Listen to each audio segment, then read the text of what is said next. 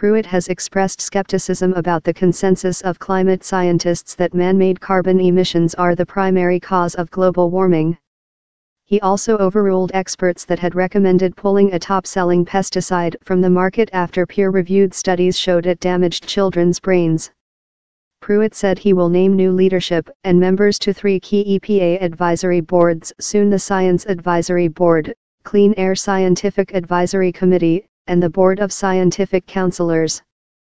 The 5-page policy Pruitt issued Tuesday makes no mention of other potential conflicts of interest, such as accepting research funding from corporate interests regulated by EPA.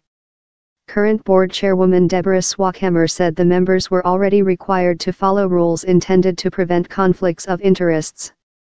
It obviously stacks the deck against scientists who do not represent corporate special interests, said Swackhammer, a retired professor who taught environmental health sciences at the University of Minnesota. It speaks volumes that people funded by special interests are okay to be advisors, but not those who have received federal grants. Environmentalists worried that Pruitt will now select board members with financial ties to the fossil fuel and chemical industries. Related video, watch News, TV and more on News Pulse View. Follow Associated Press environmental writer Michael Biesecker at